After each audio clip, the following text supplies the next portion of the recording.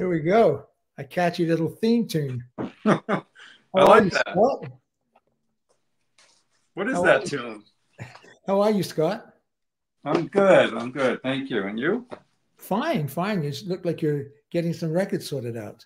Yes. I got a stack of stuff to show tonight. Yeah, we're a little thin tonight. I think Jack's back, which would be nice. But Carl is in the jungle. I think he's reliving that film. What was it? The movie, the book, Heart of Darkness. Colonel Kurtz. Fitzcarraldo.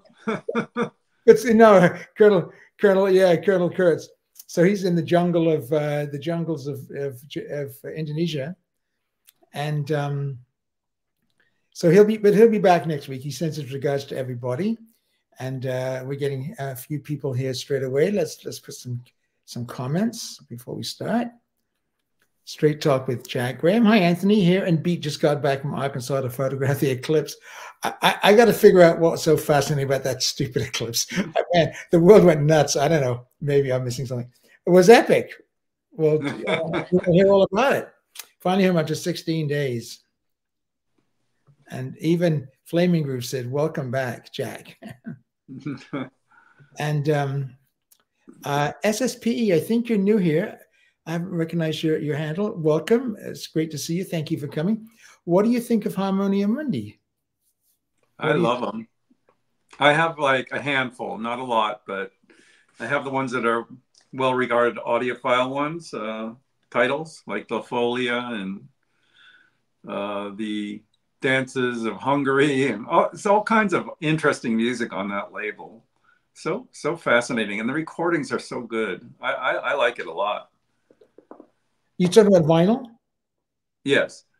I've never seen any of the vinyl. I've heard and reviewed lots of their compact discs, which I think are wonderful. Yeah. Wonderful. And they have nice water music. Oh, they do, eh? Yeah. Yeah, yeah. Cranberry Sauce. We know who that is, don't we? Alan? Alan, right. Alan, is it ALUN or ALAN? I think I wrote ALAN in the comments today. And Alan said, enjoyed False Last Song's video. Alan from Scott is from the Granite State. Yes, he is from New Hampshire. Thank you. Thank you, Alan. It was a lot of fun putting that video together. It took a long time, but it was wonderful. And the recordings, there were so many. And the comments from the team, from Charles. Charles was a funny one. The bowel movement comment, that was from Charles. But Jim's coming up in a minute. He'll talk about his choices. And there's your friend there. Our friend now. Yeah, Joey. Hi, Joey.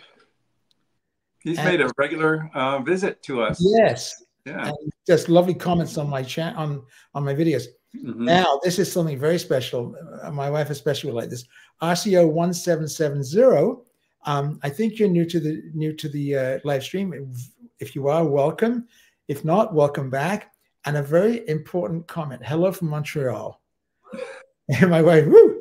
Montreal is my hometown.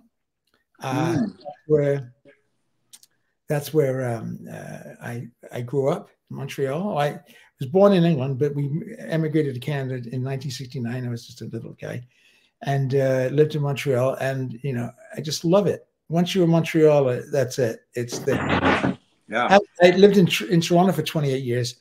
We left Montreal, and the playing and the conducting and the gigging, and that was a little bit stronger in Toronto. But it's a fantastic, fantastic city. Except for a couple of months in the winter. Man, is that a winter. Yeah. And it is ALA, and thank you, Alan. And Jack will come up in a minute, and he said, evening, everyone.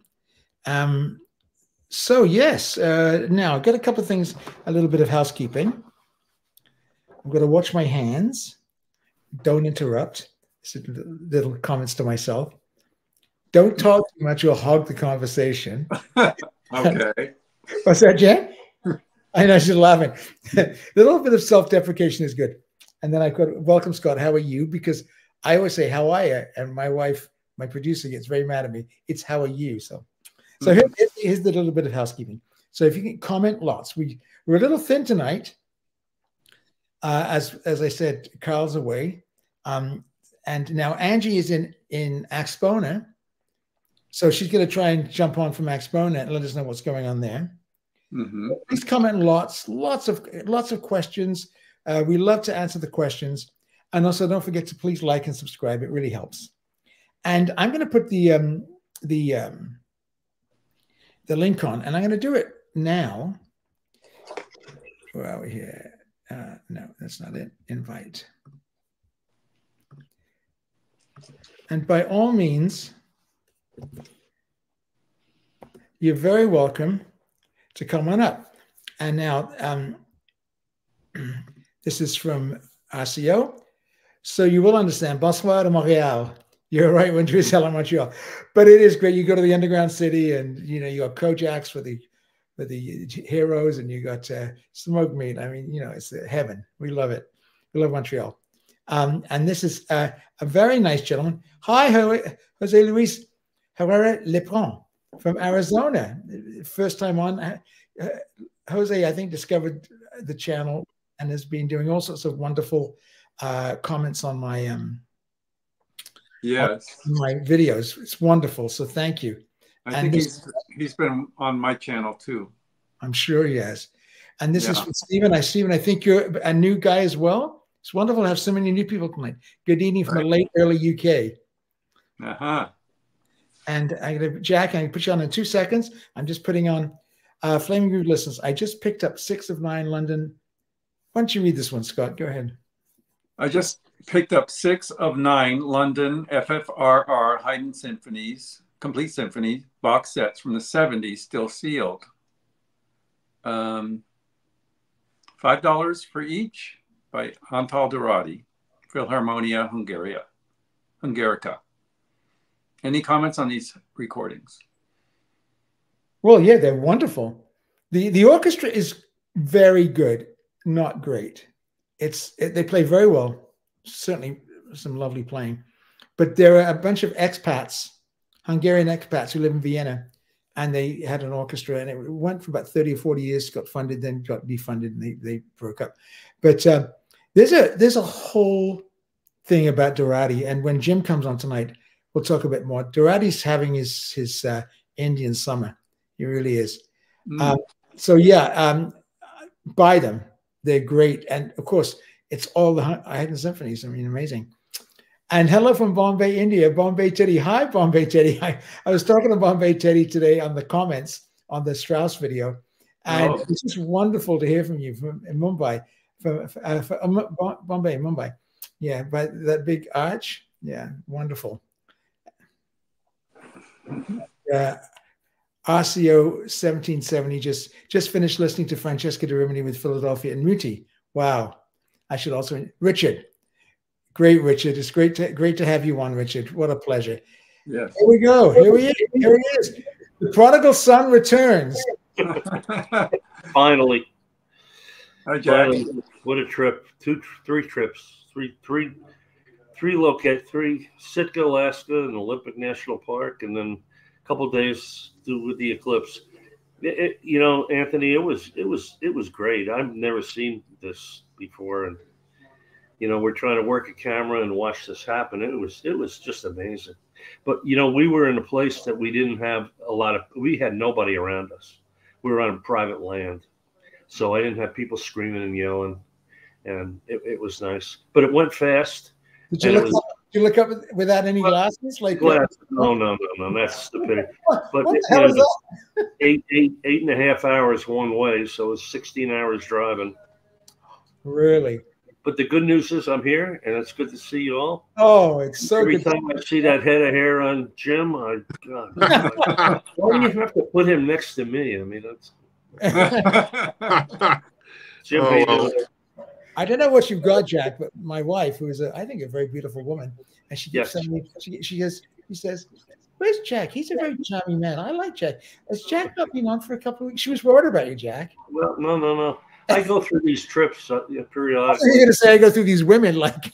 No. Maybe a long time ago, I tell people when you get to be my age, you know, hot soup gets me excited now. Look, she's even laughing. She's even laughing at your jokes, Jack. It's not a joke. That's the sad part. James, how are you, my friend? My dear, dear friend, how are you? I'm good. Yes, I'm fine. I'm here in rainy, damp London as usual. Yeah. I wish the weather would improve. I'm sick and tired of rain and damp, but there we go. What can you do? So, how's everybody else? Well, we've just been chatting. Jack's been away in the wilds of Alaska. He shot a grizzly bear. Can you believe that? No, he didn't. No, we didn't see any bears, but we saw a lot of whales and a lot of wildlife. My clients are happy, and that's what the important part is. You know. What were you doing up there, Jack? Were you taking clients photography? I took a group to Sitka, and we were out on a boat for 3 days looking for these whales bubble feed the humpbacks, the herring. So we were up 8 hours a day on a boat. And, you know, it was. I've been doing this 30 years, and it's kind of what I do to get away. But I did bring some nice music with me, and you know, I have to tell you that I think it was on Charles's recommendation, I did find it's a weird cover. I did find the you did way. I actually like this. Is that weird? It's a famous record. But I actually, a lot of people don't like this. Well, I mean, Charles, I thought gave a really great account of it and why it's so good. Plus, Charles hears things in a very unique way, and it's worth listening to.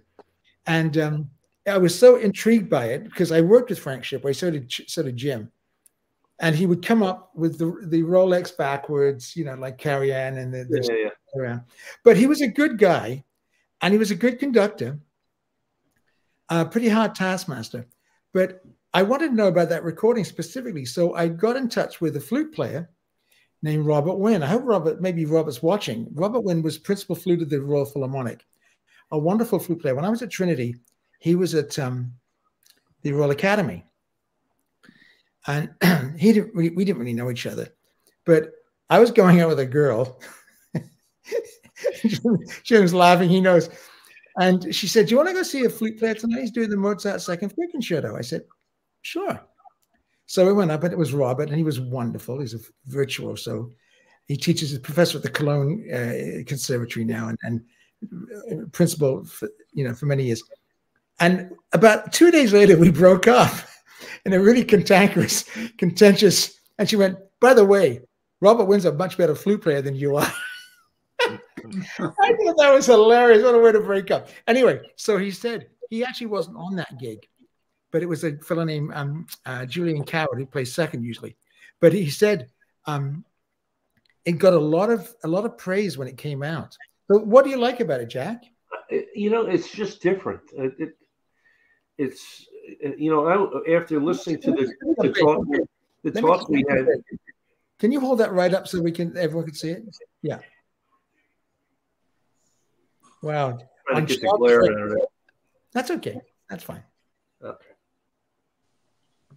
Cool. You know, when we discussed this with Charles a couple of weeks ago, I think that was when this came up. You know, I think we got in a little bit into his characteristics, what we were saying about the Von Karajan persona. And I was expecting it to be, you know, just kind of a radically different interpretation.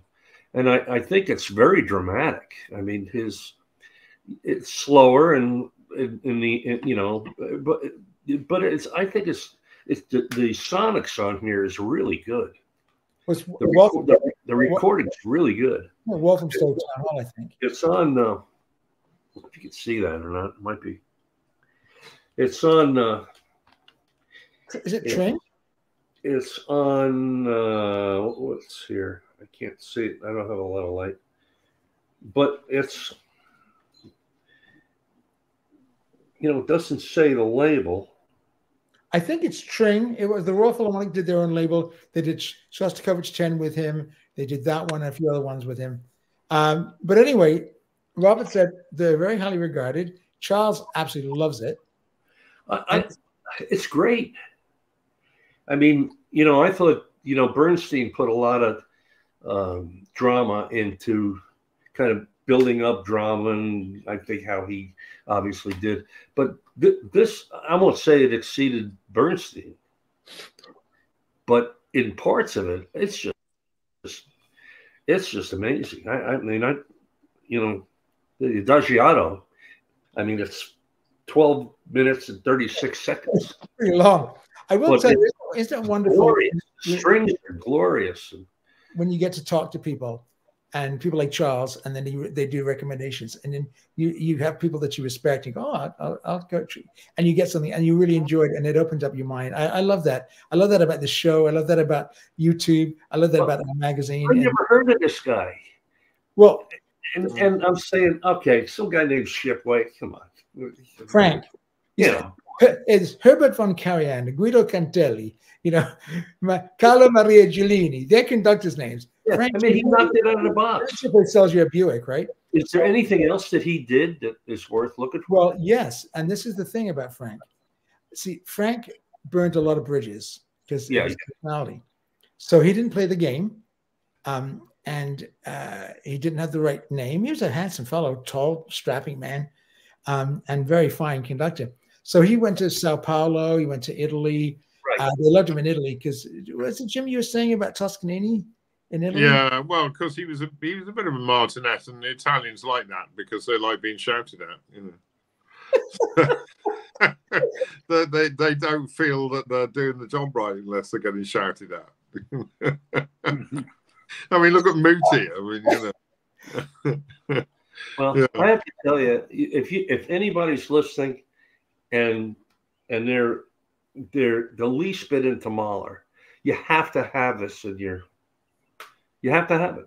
That's great. It's not. I know it's not on vinyl. I know you can stream it. So have a stream first, and if you like it. Yeah. Anyhow, so I brought some of this stuff with me and made the trip go on. That's great. I'm just going to put a comment up here. Maybe one of you technical guys can. Bombay, how may I chat using my PC? Now, I'm hearing a little bit of feedback. Does someone have YouTube open somewhere? Not me. Anything? No? No. Okay. Maybe I do. Let me check. Scott's left us. So I'm not sure, Bombay, Teddy. All I know is that you can comment here, and everybody can read your comments live, and we'll have to ask you questions.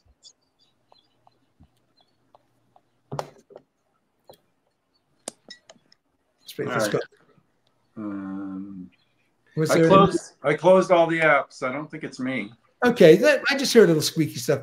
So, Jim, what have you been up to, bud, over the last week? Well, I don't know, really. Most of the same. I mean,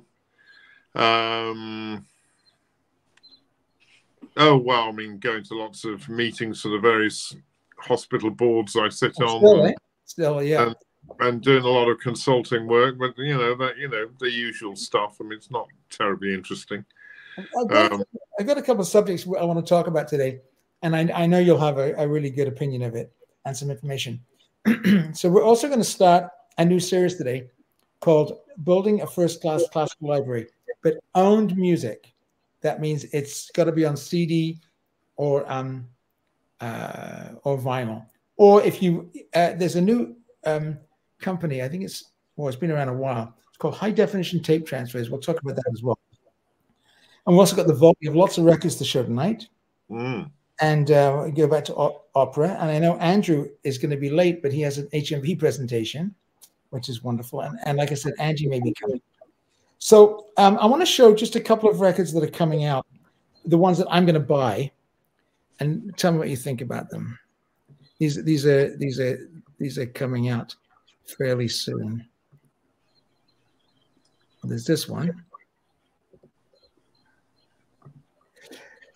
So what do you think about that? Anybody? I that one fascinates me. This is the George Grammophone, the original source. The original, is it source or series? The original series. Series. The original source. It is the original source. What do you think about that? I don't know that. I've always found to be, you know, pleasant, but not particularly earth-shattering in Beethoven. I always think he goes to the middle of the road interpretation, which it sounds nice, and there's, you know, a lot of air around the orchestra sound. It doesn't particularly grip me, but some people obviously will like that sort of performance, I'm sure. I'm going to buy it and review it. I mean, Deutsche Grammophon have been using all my review comments for their promotions. Maybe they could send me a bloody record, you know. Yeah. What does anybody know how they're choosing the works that they're reissuing? Is there a method to their madness? Well, there is actually, and I found out that we're gonna get to that. I'll do it right now since you brought it up. Let me just get rid of that first, and I just put this gentleman up. UP, hi UP. I think you're new. If you are, welcome. If you're not, welcome back. It's Beethoven, Anthony. You don't need to ask. Okay, yeah. Understood. So, one of the comments I did a Deutsche Grammophon original source video, hits and misses, as chosen by Audiophilia, and very good. Thank you. And it was fun to do because they're very popular, and I've got about 3,000 views on it already, so that's nice. But I also got a lot of comments, and a nice gentleman, I think his name is Mark. He gave me a comment about yay long. It was very interesting. He's obviously very knowledgeable and has an in, because he said he's been talking to Rainier Maillard, the producer at the Emile Berliner Studios. I think that's me repeating, and I don't have anything open. Maybe let me just close these tabs. I think I'm the culprit. Let me just close all these.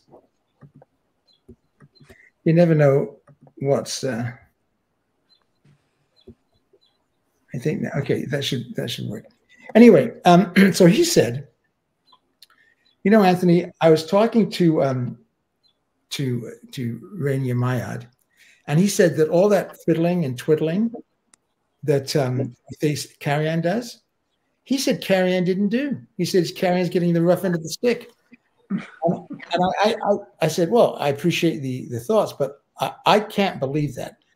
First of all, there's enough photographs of Karajan at the knobs twiddling them, and his videos are, as Simon Rattle said, his videos are a disgrace.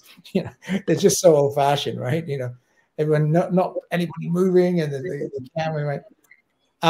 So I think he was a technical fellow, loved it, and I think that I think he did fiddle a lot. So I'm not sure, but I think Rainier is maybe trying to sell some more records. But then I saw today a thing called Stage Plus. It's on Deutsche Grammophon website. Angie mentioned it. It's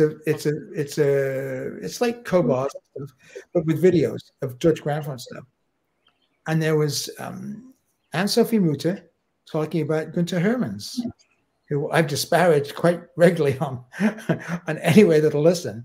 He's the Deutsche Grammophon Tonmeister, sound engineer.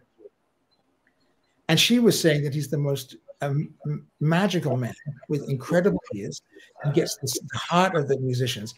And I'm thinking, am I hearing the same thing? So I don't know. I don't know what to believe. I do know that that if you go to the Deutsche Grammophon site and have a look at Stage Plus and see some of the videos, I think it's on their Instagram as well, I think, or YouTube. And listen to what she says about Günther Hermanns. Maybe. Is there a bird somewhere? Yes. I'll close my window. No, that's fine. I just don't know. I'm thinking to myself, I got repeating. I go, no, the bird's fine. I had Respighi on this afternoon. So I don't know. Birds, it's time to go to bed. It's late. not as late as Jim. Okay, so there's that one. Now let me do it. I will be buying this one. Let's present. Yeah, I was just curious if there was any rhyme or reason how they were choosing. Yes, well, he said that they said they have a very specific list. They're not to do too many digitals. It's going to be mainly from the 70s. So so not many tulips. Like I want that Shostakovich 10, the analog, and I want the that great Polini Petrushka. Anyway, I'm going to be getting that. That's on Esoteric. They're about $100 though. They're another one that they don't send out records. And this one. Tell me what you think about this one.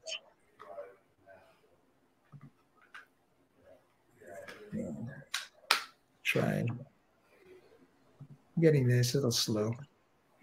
I pulled out my Polini Petrushka CD, and even the CD has tulips around it. Yeah, and what do you guys think of that one, the David Ostrowski Brahms?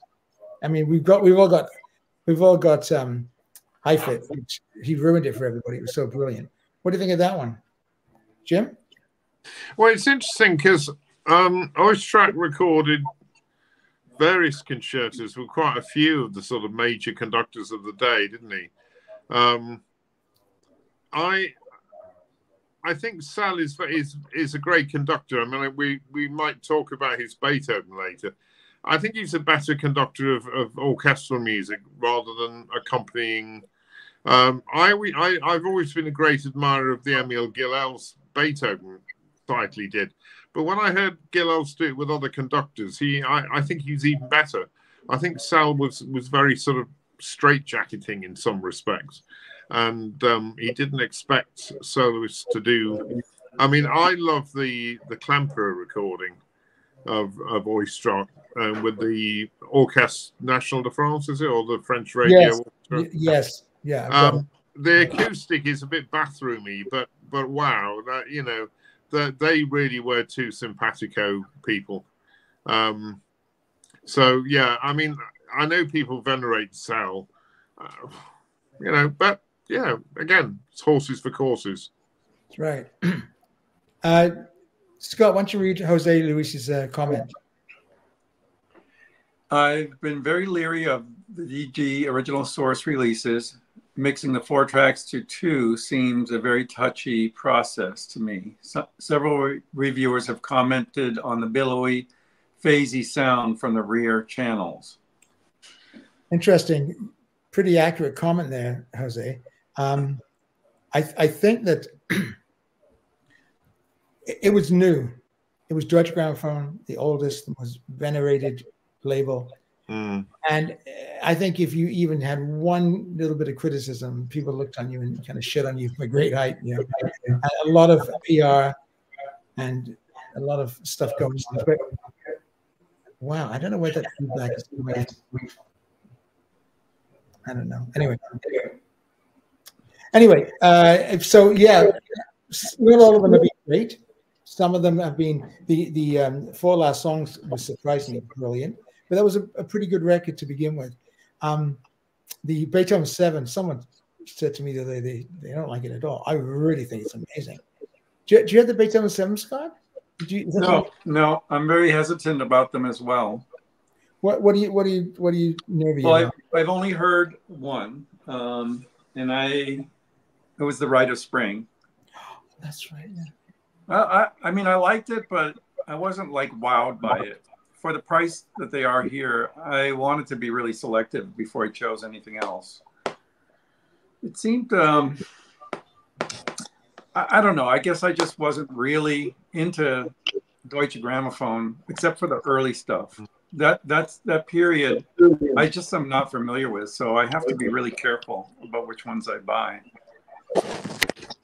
I liked your breakdown of what you thought were the winners, so I'm going to use that as some guidance. Just my opinion, but yeah.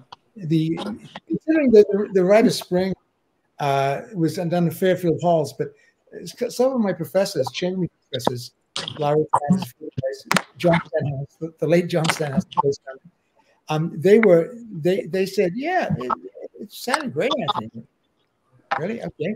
But then the original record didn't go anywhere. But right. We got to track down that sound. Yeah, that sound is really bugging me. Can everyone check that they don't have any other apps open? I've got everything. And then check your microphone settings. Yeah. I've checked mine. I'm going to check mine.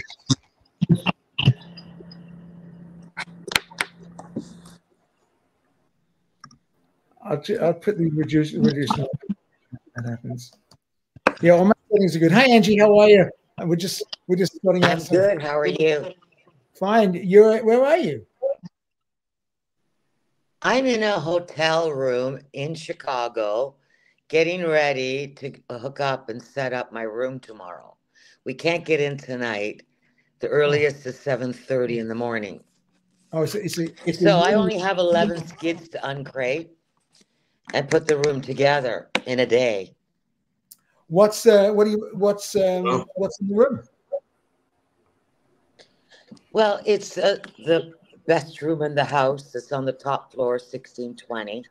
But I'm going to be showing. Are you interested to know what I'm going to be showing? Yes, absolutely. Well, I'm going to be also using John Stratton's turntable with the glands on. Someone said, I actually got 2 Canadian tables. The other one will be the Oracle Delphi 7. And each one will have the Phase Mation cartridge, our favorite. Which and one? The other will have probably the 1000. And the other one will have the Analog Relax. Both are Japanese cartridges. But what's interesting about the show is huge. It's over 200 listening rooms. Massive. There's going to be an estimated 9,000 plus visitors. Wow. They have lined up, and I know you're going to talk about tapes, but they're going to have a seminar or an event, I guess, on the tape, the Once and Future Medium. And they're going to have speakers like Chad Chatham, which we know acoustic sounds, and Miles Astor.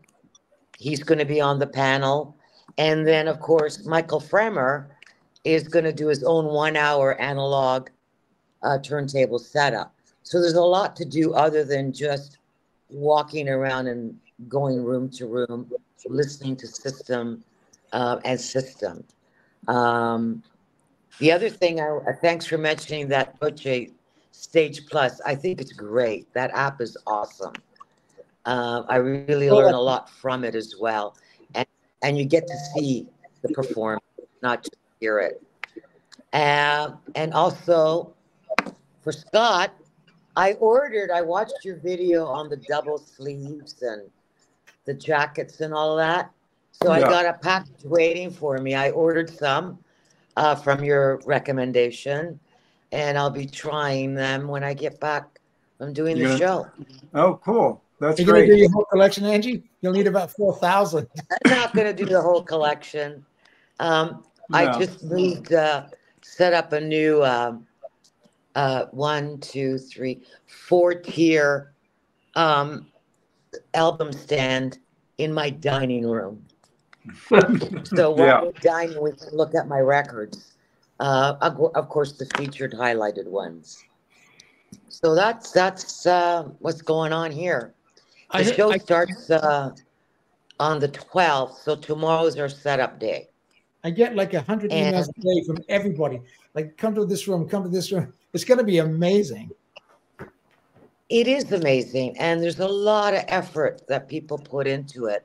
And I want, there was a video done about judging rooms and stuff. It's a different flavor that might attract you, might not attract you, but saying you don't like something, how about it's not to my liking? Yeah, did you see that? A lot of time and effort is put into doing these shows. Did you see that the video you're talking about, where the gentleman said that he was told you cannot say anything negative about any room. That is a crock and a half. There's an ulterior motive to that one. I've never There's been to definitely that, an ulterior motive to that. That is not true. Clickbait. I've done Florida show, Texas. You know, I've done a lot of shows. It's almost a show a month. Nobody, I don't know of any one single show organizer that would put that into anybody's mind. That's what I So thought. this is a made up story as far as I'm concerned. Clickbait. Yeah. I think so, because I was never told ever. I will tell you one thing, just for the crowd here.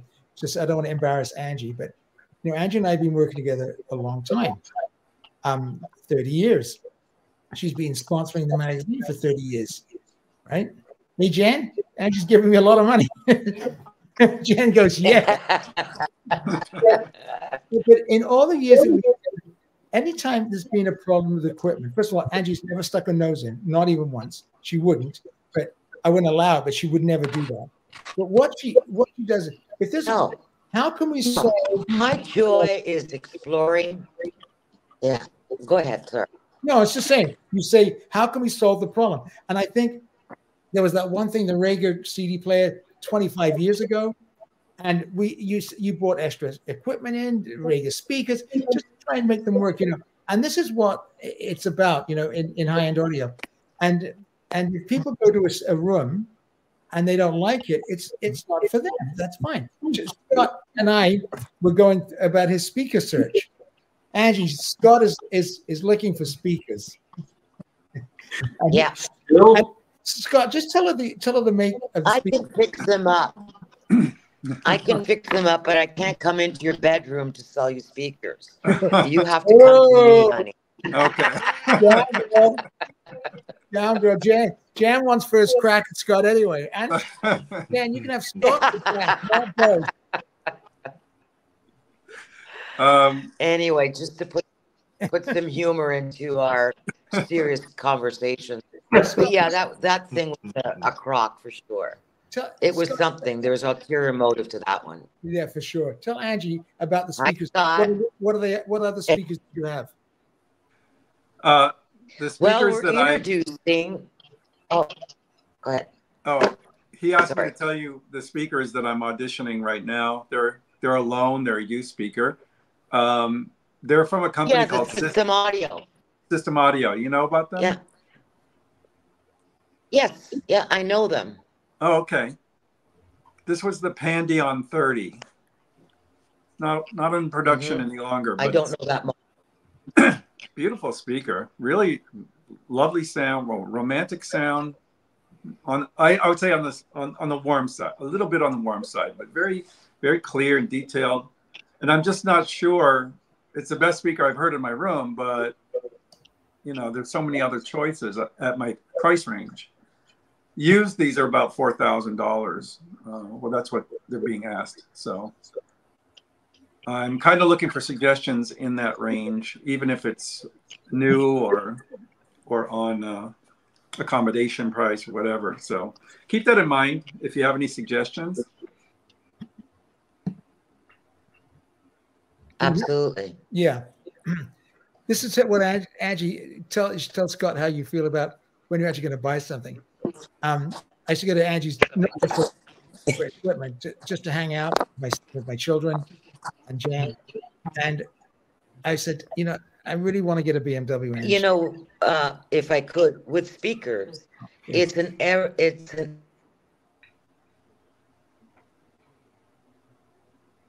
I think you froze there, Ange. It's Wi-Fi tonight. The last couple of weeks have been very interesting. Well, she'll be back. But Angie, I said, I want to get a BMW. She's like, is that going to make you happy? I said, yeah, well, just buy it. So that's what I think you should do, Scott. If you're happy with either those or another set, just make a decision and enjoy. No remorse. Just love the music. Right. You know, write down notes. You know, on listen to classical, piano, voice, and so on. Yes. Okay. Well, we've got Angie frozen for a second. I know Jim has some records to show. I know, Jack, do you have some records to show tonight? You've already shown your great CD. No, I'm. In fact, I just got the call. I walked in here about 15 minutes before the live stream, and Lynn just got dinner waiting for me. So I'm going to try to get back. I'll try to get back before 9:30. That's okay. I'm not sure how long we're going tonight, but anyway, it's great. Okay. It's great to see you. It's great to see you. I'm going to put some up, and we're going to. And if you can, I'll send you a note. I'd love a list of the shipway stuff that I should look for. Yeah, for sure. In fact, maybe I'll put it on the rundown next week, and we can put some photographs. It just blew me away. Anyhow, I love you guys. Yeah, you too. All the best. We'll talk to you soon, Scott. Get those speakers straightened out so you can get happy down there. Bye, Jack. Yeah. See you soon, Jim. Keep that haircut. Okay. I will. Okay, so Scott, we're gonna.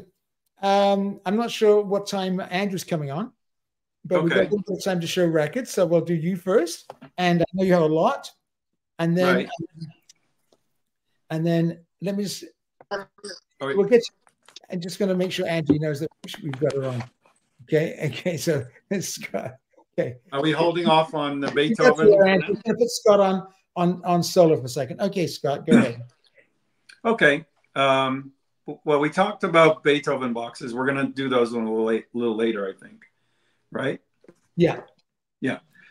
So since we've been discussing EMI labels and so forth, I collected a lot of the ASD label. So these are a little later than the ones we've been talking about, but this is one of them. Have you guys heard this? I know the conductor. He has a great voice. Yeah. Oh, yeah. There you go. That's better. Wonderful. City of Birmingham. And this is Stuart Eltham engineering. And I love his engineering. He did the Le Cid, the Massenet one. Yeah. And this is another one. This was a famous one. It's on the DAS list. I was collecting all of Harry Pearson's recommendations at one time. If that's what year is that? What year? Yeah. I don't know. It's quad, so it must be stereo quad, so it must be like late 70s. Yeah, my father wouldn't have been on that recording, but it's got the band in the Royal Military School of Music, Nemaha, where my dad went to school. Interesting. Yeah, Jim and I played a lot of that stuff. Yeah. Jim adores Elgar. I'm not. I love Elgar, but Jim just everything. He's got Elgar's signature in the house. But that's a great. Okay, next. Another Louis Fermot. Oh, wow. This is a famous one too. Sure is. Crown Imperial and Orban Scepter are both incredibly difficult to play. Oh my God. This is 77. Neville Bowling did the engineering on that. What were you going to say, Jim? Well, I was just going to say, it's interesting when you see these recordings. It's got, Worcester Cathedral Choir or something like that. And I mean, I've been to Worcester Cathedral many times. I was there a couple of months ago, actually, just after Christmas. And, Elgar conducted Gerontius there. He conducted all the symphonies there and everything. The interesting thing is, it's one of the smallest cathedrals in Britain, and it's quite interesting when you go. I mean, it's a beautiful, beautiful cathedral. It's really stunning, and it's got the tomb of King John, the Magna Carta and all that, right at the high altar. But as a cathedral, it's relatively small, and I was quite taken aback at sort of. If you get a full Elgar orchestra in there and a choir when you're doing Gerontius or something, right. Yeah, I haven't actually. I'm gonna have to go and see how they do it. I mean, Hereford Cathedral, because the Three Choirs Festival every year it's in a different. It's either in Gloucester or Hereford or Worcester. Hereford's a much bigger thing. So I mean, I really must go and hear one of these pieces actually in Worcester Cathedral. It's This, but, yeah, I think. Are you thinking this was recorded there? Well, I don't know. I mean, it says choristers of Worcester Cathedral. I don't know. It probably would have been recorded in Birmingham Town Hall, wouldn't it? Town Hall, Birmingham. Yeah, it says on the back. Is that the great? Is that the great hall that Birmingham always does? Yeah. Well, yeah. well, The other one is a bathroom, and it's very hard to control. I thought it was huge. It is massive. It sounds like okay. It screams like a bathroom. Sorry, it sounds massive. I mean, the thing about Birmingham Town Hall is where actually Mendelssohn conducted Elijah and sort of, you know, he wrote those oratorios for that sort of space. But Symphony Hall is a totally different ball game. It's a wonderful hall. Symphony Hall. Yeah, I see. This one is from '78. It is Christopher Parker engineered this one. Oh, yeah, lovely. Yeah, gorgeous. This one. Oh yeah. I just saw a show about Havergal Brian this week. What an interesting man. These are all stereo quad, so they're both. I just got to, I didn't really search this out. It just kind of fell in my lap. I don't know too much about it, but it's kind of interesting. Oh yeah, yeah. It's a children's opera. Yes. But the sound is wonderful. Bishop and Parker. Again. This one's in a nice matte jacket. Jim, did you have any connection with Parry at all? Or was he dead when you went to the Royal College? He was dead by that time. He died in 1918. Oh God. He was dead nearly 100 years when we were at college. It's just 70. Yeah. But that recording of the Bolts of the Parry Fifth Symphony, that was the last recording he made in 1979. Oh, okay. Yeah. And he also, is it coupled with the elegy on the death of Brahms? Yes. That is a wonderful piece, isn't it? Yes. It's so neglected, and yet it's a fabulous short piece. What's the name of the piece, Jim? Elegy on the death of Brahms. By Parry. By Parry, yeah. Oh, wow. Elegy for Brahms. And the two pieces originally were on that last recording, and they're fabulous. In case some of the viewers don't know, the EMI postage stamp was often covered with the Angel label when these were imported into the United States. Unfortunately. Right. Yeah. But that is the way it was. By the way, Andrew has arrived, so we will be doing the HMV presentation tonight, so that's good. Okay. This is a Previn recording. I think it's Bishop and Parker as well. Christopher Parker. I have a London version of this too that's pretty famous. L'enfant et les sortilèges. I won't even try to pronounce that. This is famous one. Oh yeah. Symphonic study. Very flimsy jacket. This was redone by Mobile Fidelity on a 2-record set. This is a nice one too. We see you, Ange. we're just The wireless here is really bad.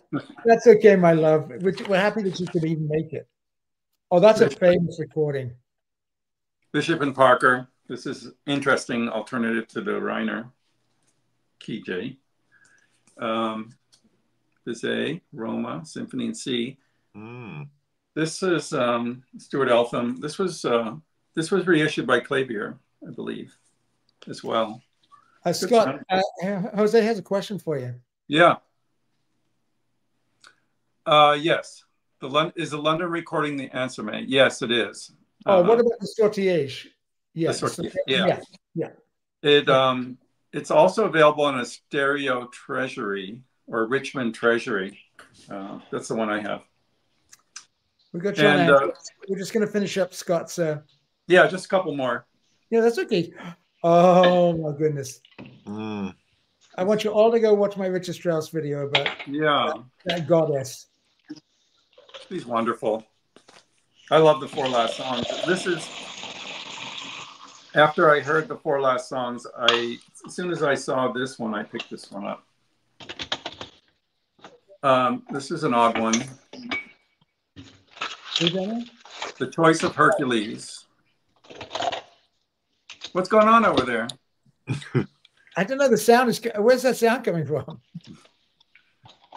Angie. Okay.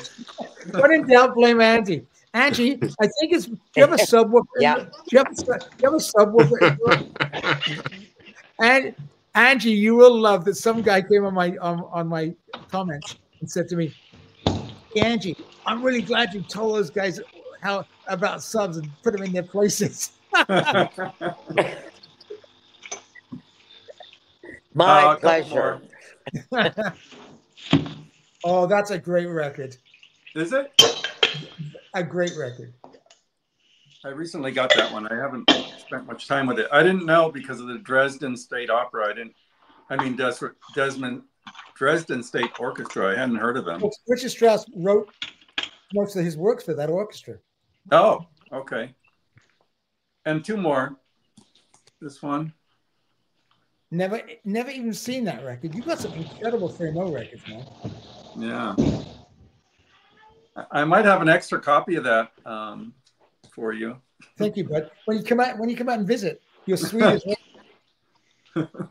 That's the last one. That is a great piece. If anybody doesn't know that piece, Frank Rich, The Sea, it's absolutely spectacular. It's not as good as La Mer, but it's very, very good. That's one of my favorites from this whole batch. Fantastic. Okay, I'm going to put some. I'm just going to show a couple of records myself, if you don't mind.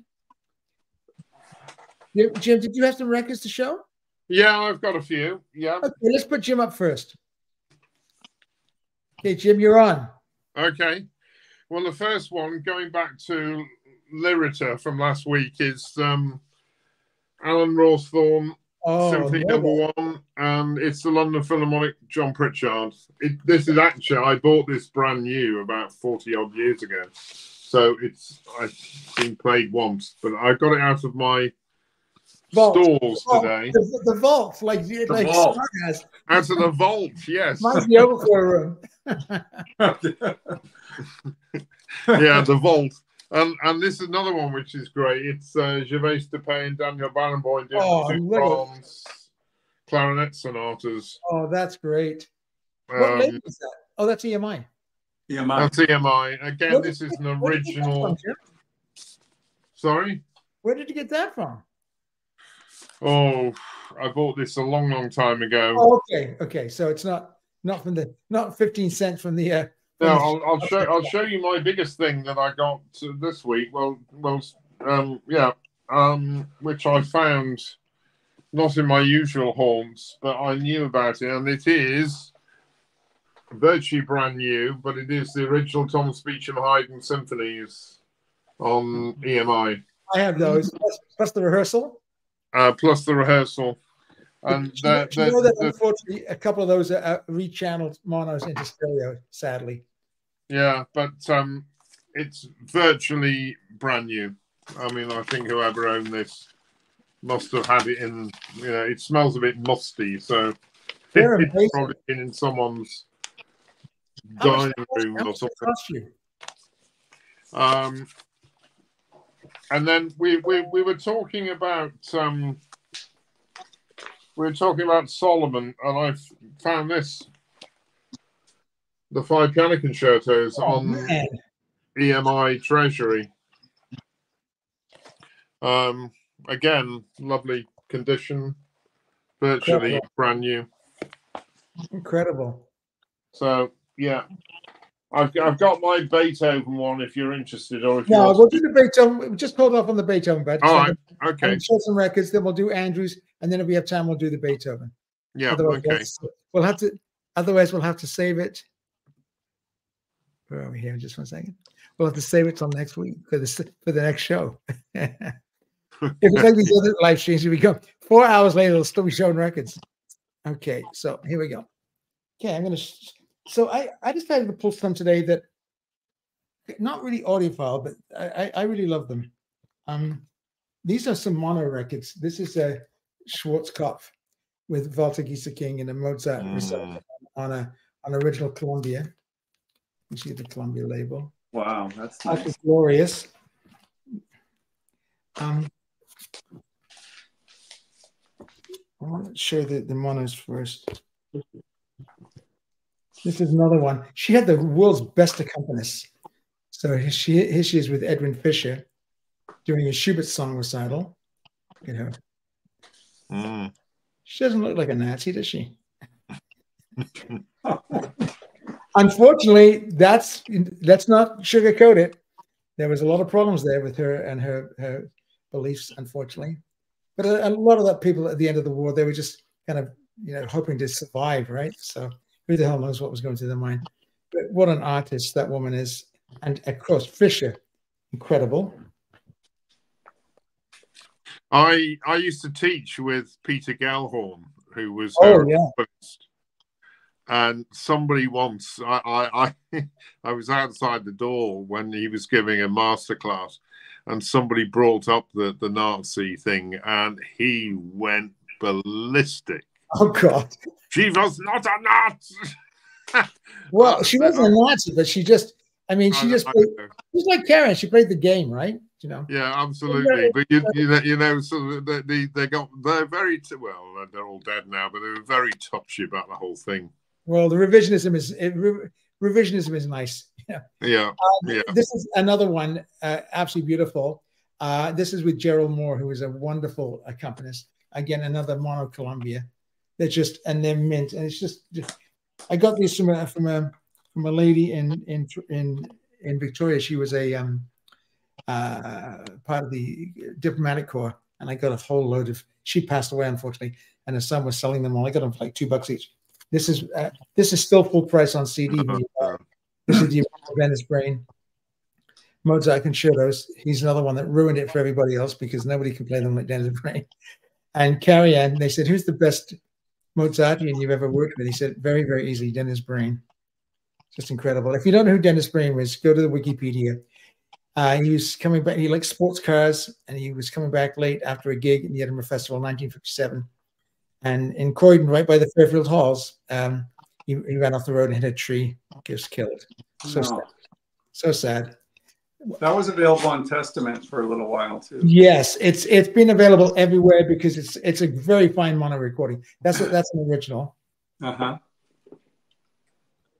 And I wanted to show this one. This is stereo. This is a Meridian, beautiful olive Meridian. Meridian used two stereo. Used two microphones to get a very natural sound. They had a very special kind of PR, and the 70s Meridians are remarkable. This is by my friend John Bingham, who I think Jim knew very well as well. John Bingham was a mentor of mine at Trinity, a piano professor. I got a lot of my accompanist lessons because he was the most remarkable teacher, and I learned so much about music from his lessons. And he studied with Neuhaus and the Moscow Conservatoire, and he won the Busoni, he won the Clara Haskell, and he was the most incredible pianist. But if you can, this is about $10, $15 on Discogs and eBay. I checked today. There's about 10 near mints. Buy it, treat yourself. It is one of the best piano records you'll ever hear. The music is beautiful because a lot of people think it's kind of trashy music, but it's Schubert, so it's stunning music, and it's arranged by Liszt, and it's just beautiful. The O König and the Fiorella, it's beautiful. So I highly recommend that. That's all I'm going to show tonight. I was going to show some other ones, but I wanted to mainly show that one and the monos. So now what I'm going to do is I'm going to get Andrew up. Hey, Andrew, how are you?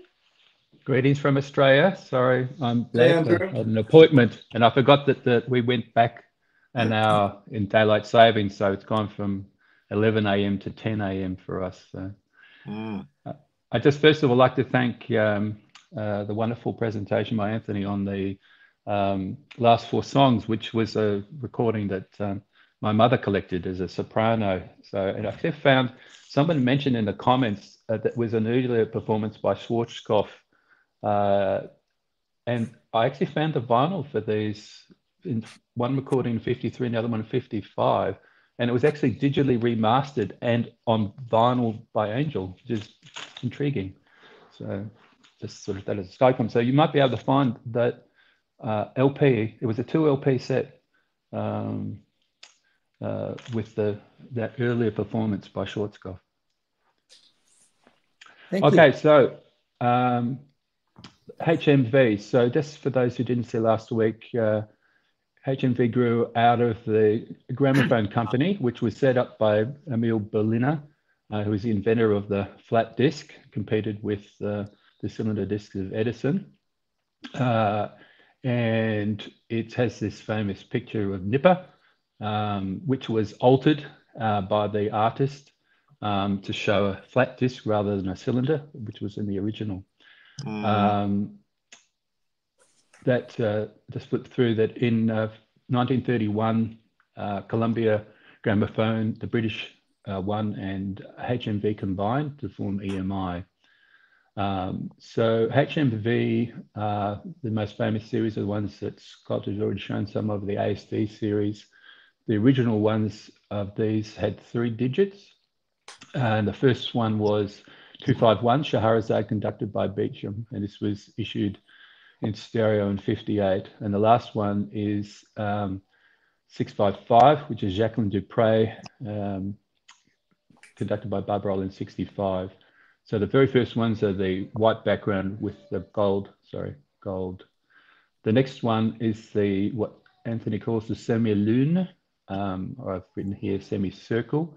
This started from 576 through to 655. So it was only a relatively short period of time, and shows prominently Nipper, listening to his master's voice, hence the name.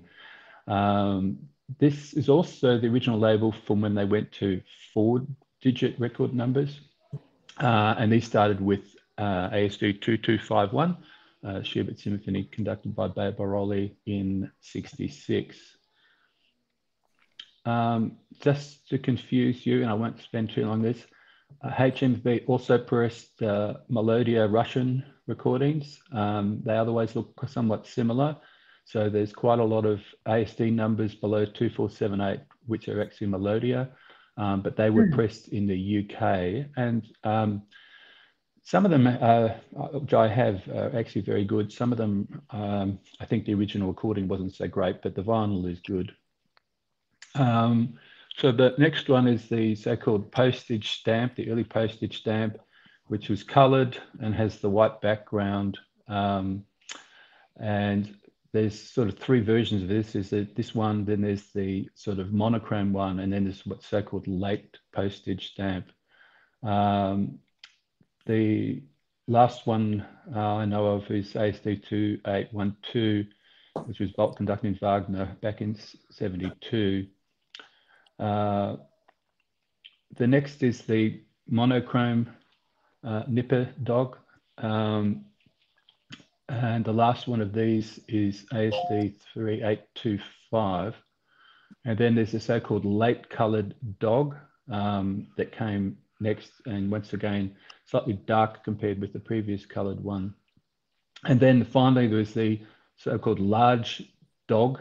And these are often German pressings. Now, you might remember from the Columbia presentation, there was a sort of a sister series of labels with Columbia, which was predominantly non-classical. And it's the same with these CSD numbers. The vast majority of them are non-classical, but there were some notable classical ones with conductors such as Davis, Goossens, Macarius, Sargent, Silvestri, and others. The original label is very similar to the ASD label, but it has a green background rather than the white background. The CSD number starts with 1251. The first classical one is 1252, which is ballet music conducted by Irving, issued in 58. The last green and gold know of is 1503, which was British light music conducted by Veldon in 63. This was followed by the much more common red and black label, which was first issued in 63 and finished in 69. Never seen that one ever. I've never seen it either. No. Yeah. Yeah, I've got quite a few of these. So maybe they're more common in Australia. So one of the funny things is that the World Record Club got a lot of its pressed by EMI, and in fact EMI actually bought it out in '66. So maybe that, I don't know. Every second record in Australia seems to be a World Record Club record. The last of these is this sort of monochrome green label with the monochrome dog in it. There were also box sets which had these SLS numbers, and there were several series of these. The first ones were 3-digit, the second ones were 5,000 series, and the last ones, as shown here, actually had 7 digits. Now, just a little bit of controversy, the famous or infamous Angel label. I'm here only talking about British pressed ones. So they did, HMV did press a number of opera and vocal recordings on the Angel records. This is the original label. It started with SAN 101/2. Then there's a later version, and the Angel has gone from white to black. And finally there's and this is almost exactly the same sort of sequences with the Columbia, the monos. The only thing I should raise is that Walter Legg, the main producer of HMV, was very dubious about stereo. He didn't think it sounded very good. And he persisted with producing mono records long after many other labels had packed it in. So you can see that sort of down here, so the mono issue ASD 511, as well as being in stereo, was still being produced in mono back in '63. So the early ones have this lovely gold label. It doesn't show particularly well on this photograph. I apologize for that. And many of them had non-breakable written on them. The next was very similar to semi-lune or semicircular pressing, virtually the same as the stereo, except for it doesn't have stereo written on it. The other series was this mid-price series, which is called HQS. This started in '66. And most of these were chamber music or piano music, but they were sold at a cheaper price than full price HMV. The second was this plum labeled one, which here looks a bit redder. It's more of a plum color. And then the third was the monochrome dog, similar to the ASD sequence. Sorry, I've gone big for some reason with that. Now, the other one, which was actually news to me in my research, is that these HMV concert classics actually were produced to the sort of same standard as other HMV records, such as the ASD. It's a show tonight. Yeah, that's right. So good segue. One of the famous examples is the Campoli Beethoven violin concerto.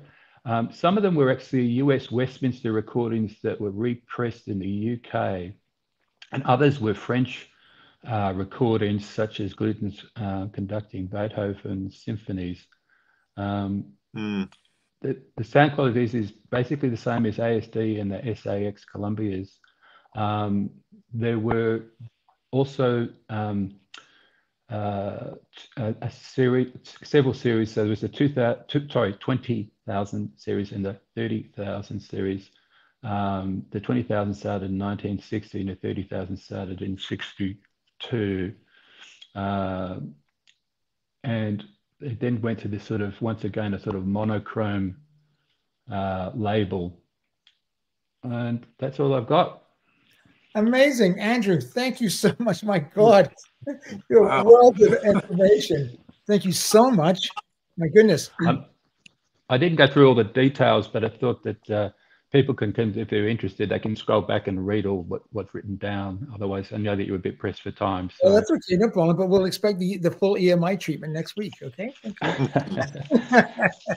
That's fine. I was just going to show that Elizabeth Schwarzkopf record. Just give me a sec. So this is it here, and it says, I don't know if you can see that very well. Just give me 1 second. Let's move some stuff out of the way. There it is. There, there you go. Oh, look at that. But what's even more interesting, this is sort of from my mother's record collection, is there's this digital reissue of it on Angel. Look at the solo hornets. Yeah. So I just thought that was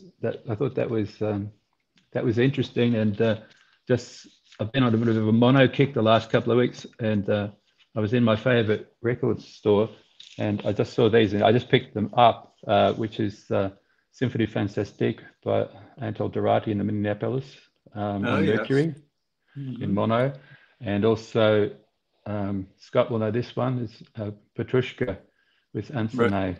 Right. Wow. The other interesting thing is Ray had asked about some time ago about the story behind World Record Club, and so as I mentioned earlier, and I had noticed this myself because there's so many classical records in Australia that are got World Record Club on them, that if they had it's from HMV or EMI or Columbia, they were fantastic sounding. So it turns out now that they were actually EMI pressings with this sort of World Record Club. And as I say, EMI took over World Record Club in '66. The other thing I found out from a friend of mine who's a vinyl record producer back in the 70s is that the Decas in Australia, which have the orange label rather than the traditional Decca label, all used the metal from Decca, and the only thing that was changed was the labels, and even the sleeves were actually made in the UK because we couldn't make sleeves in Australia at that time. So I thought that's just interesting for my Antipodean friends. Wow. Cool. Thank you so much, Andrew. Just before we get to our building a library session in the last 15 minutes, I want to just talk about Mark. First of all, hi, Mark Christensen, jumping on for the first time. Hey, Mark, how are you? Welcome. Great question here. He said, I picked up some Stockhausen today. Thoughts? Not a big deal if you don't want to tackle. There's no problem. It'll take some absorption, but very intriguing to me. So, yeah, to be honest with you, Mark, I mean, I've never played any Stockhausen. I know that when I was in London, young Mr. Rattle, I did Gruppen, which is for 3 orchestras, and he was conducting, Claudio conducted, and I think Jimmy Judd, Jim, one of them, one of the orchestras. And that was a big, and then they redid it just at the Tate Modern about 2 years ago. And so, yeah, he said, enfant terrible. And I'll be interested, Mike, have a listen this week and maybe come up and show the records. Don't be sure. And guys, some of you guys just sit around and lurk, and that's fine. But, you know, Angie was brave, came up, got Jim up, and everyone, you know, Jack's been coming up. And so please come up and show your records. Okay. Yeah. So, Mike, yeah, please come up next week, or at least tell us what you think about the Stockhausen, because I think some people want to talk about opera, which we started to, but Stefan's not here. So we'll wait till Stefan gets back. And I think some people want to talk about some modern music as well, which is fine. Jimmy Galway calls it squeaky gate music. but there's some wonderful stuff. There's you've heard the helicopter quartet. Stockhausen wrote a quartet. Each member of the quartet is in a different helicopter, and they're sort of flying around playing this piece. I don't know how often it's done, but it sounds a very interesting piece. I was confusing who's that German composer? Oh, he's three names. He wrote Cimarron. He wrote Tristan. I forget it. Hans Werner Henze. Oh yeah. He wrote a piece called Tristan, which is very modern, very much like Stockhausen. But in the middle, it has a Brahms one quote. It's just amazing music. So yeah, we'll talk about that next week, Mark. Okay, so finally today, I want to talk about just a new series, building a first-class classical library, but only with owned music, vinyl or CD. Now, next week we'll talk about the high-definition tape transfers. So if you're buying high, they cost like $30 a file. That's fine too. But I think it's just streaming of Cobars or Apple Music. We won't call that. So you got to kind of own it in your hand. And I will start with Beethoven symphonies. I just want to start with a CD box and just present it because Jim, I think, was on one of these. Let me have a look if I got it here. No, let me just get it. Okay, Jim, you'll know this.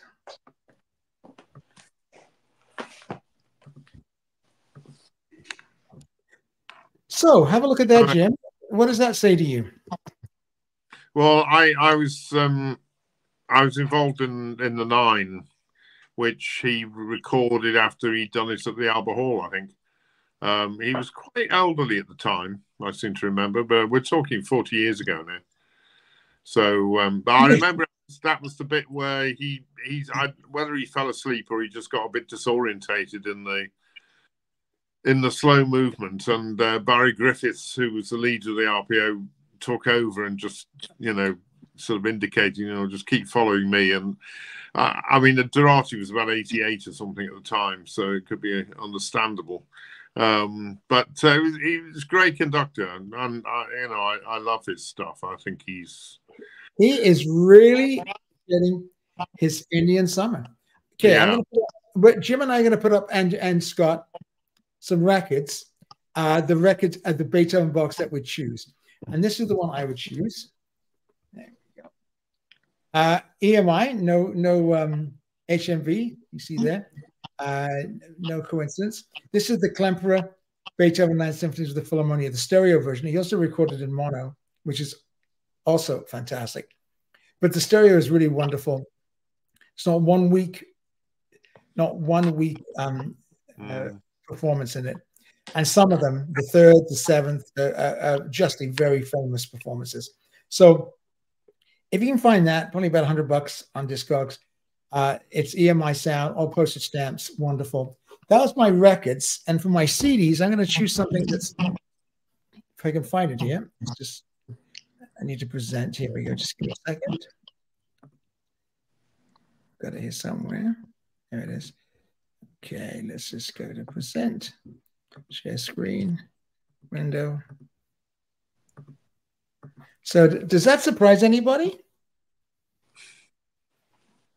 Come on, Jim. No, it doesn't. I remember when we both bought that for about $12 in Sam the Record Man. Sam the Record Man. In Toronto on Boxing Day. That's right. Yeah. Best deal ever. I think actually it was $19.99 for all the symphonies. The 63, which I think is his best version. Yeah, a different set. But that would be my compact disc choice. The Pastoral is a little weak, but the rest, there's a lot of stuff spoken about the recordings. But the 63, they're better than the later ones.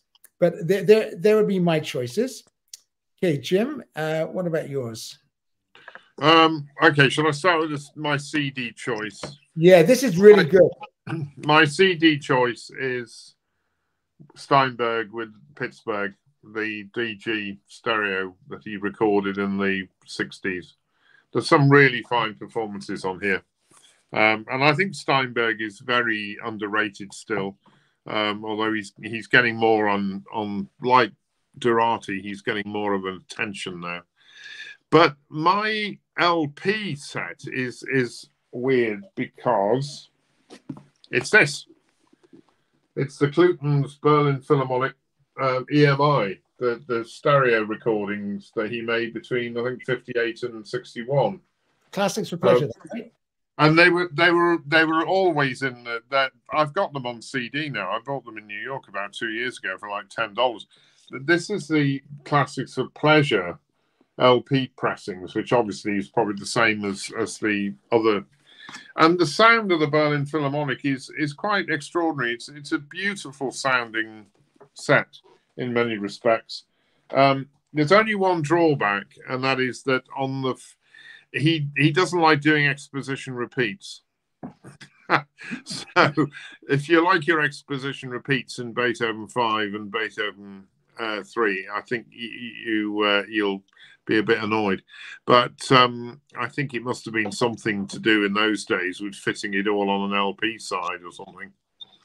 But they're beautiful recordings. They also give you an idea of what the Berlin Philharmonic would have sounded like under Furtwängler had he had stereo microphones set up and a decent recording venue.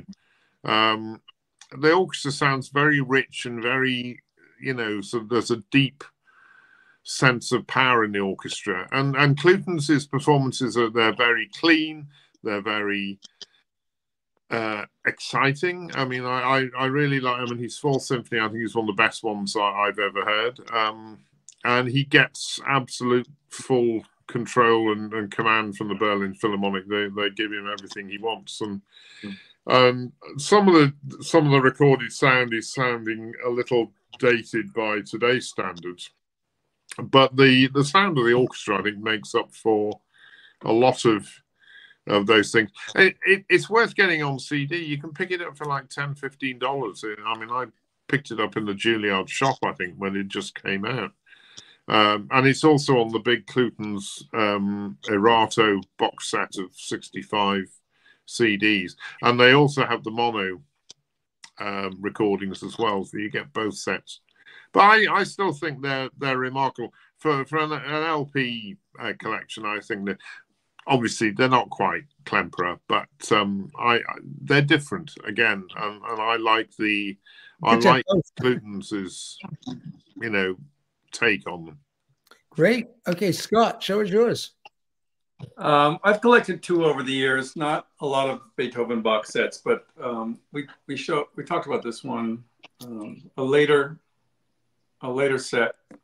I'm not sure the year, but is it 77 or 82 or something? I'm not sure. Yeah, never been that crazy about this, but I think I have heard some of the single discs from the earlier set, and I think they're better. The ones that you have. The 63 is pretty famous. Yeah, and I talked about Reader's Digest on the. Oh, look at that! Oh yeah, oh yeah, that's a great one. I like this one better. It may be not quite as polished, but there's something about it that I just like. The engineering, I think, is really good. I believe it's Kenneth Wilkinson. Yeah. that's a famous record. The Chesky CDs of this sound really good too, if you want to get it on CD. Oh, they have a Chesky box of that? No, I think they're individual, but well worth seeking out. All those Chesky CDs are. So thank you, guys. If anybody has any other ideas, or in the peanut gallery, we got to call it Royal Circle, I think. In the Royal Circle. I think Ray wanted it to be called the Royal Circle. Somebody said the macadamia. Anyway, next week we'll talk about the high definition tape transfers, a new kind of thing. But I'm going to do a new piece every week, or if somebody has a preference, we'll do that. And it's building a library so people can go back and go, oh yeah, what did they say for, like Jack did with Charles and the Mahler 5. Like what's a great box set? So you've got the Leibowitz, which is we all know is wonderful. Three thumbs up for that. The Claytons, 3 thumbs up for that, and the Klemperer is great. And if you don't have a lot of money, buy the mono box of the Klemperer. It's great. It's just a slightly little constricted sound compared to the stereo. So that's it, I think, for today, guys. We got through quite a bit of the rundown. The lost recording, Scott, you still haven't received those yet, eh? Not yet, no. I'll let you know as soon as I do. I can't wait. I am like so anxious to get my hands on that. I'm ready for that. Oh, you know, one interesting thing. Remember we were discussing the Bruckner last week, I think it was. The one that's on Testament as well. Oh, Brooklyn 4, yeah. Oh, Brooklyn 8 and 9. Yeah. I had told someone that it was available because I had it in my cart. And after the broadcast, like the next day, I went to get it and it was gone. Yeah. So we must have some influence. God knows. People like recommendations. I mean, you know, it's like you go to a stereo, you go to Angie's store, American Sound of Canada, and you just say, she says, what do you like to listen to? What's your budget? Tell me about your room. And then she'll set a system up for you. And you'll get the perfect system. And you'll never have to go, oh, buyer's remorse. And I just want to do a couple of letters here. Okay, so Tech Writer, the Bruno Walter box set with the black and gold velvet cover on 6i, is that a nice set? Absolutely. And I think Alan says, another pleasant and informative show. Thanks, everyone. Wishing Angie a successful setup in Chicago. Yes. Thank you. Yeah, we love you, Angie. Thank you. Mario de la Huega. Hey, Mario. I recently bought a Bone VPO DGLP for about $15 here. Quite good. Joey says, great show. Awesome. Can't wait until next week. You know, we finished, Scott and I, we hang on and we chat, we do a debrief briefly. And then it was like, oh, we can't wait for next week. It's so much fun. Is that weird? I don't know. I like talking. You know, I was going through catching up on a few streams and they're great, but it's all Beatles. And, you know, we need to talk about classical music. I remember Ken McCallum came on and said, this is needed. It really is. It really is. Oh, go ahead. Just a stop press bit of news I heard today. Warners are going to be reissuing, well, they're going to be issuing a complete Adrian Bolt box of totally done recordings, or all his EMI recordings, basically.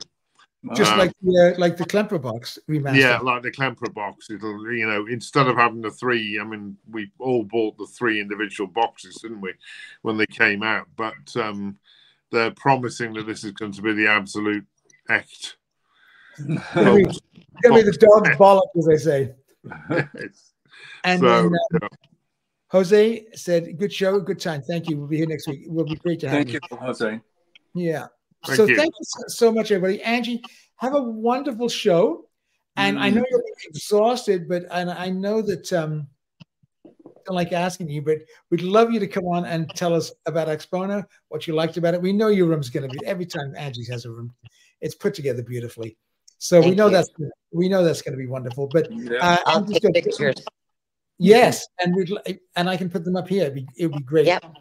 Have a wonderful time and safe travels. All right. The gentleman, RCA, I forget his name, Robert, I'm not sure. Thank you all. You're welcome. So thank you all in the Peanut Gallery, and thank you to my dear friends who I just love having. I just love talking about classical music with Scott and Jim and Angie. It's just the best. And for those people watching out in Livestream land, thank you so much for joining us. Give it a thumbs up if you don't mind. And subscribe to the channel. Scott, if you're not, of course, you subscribe to Shots, the Pressing Matters.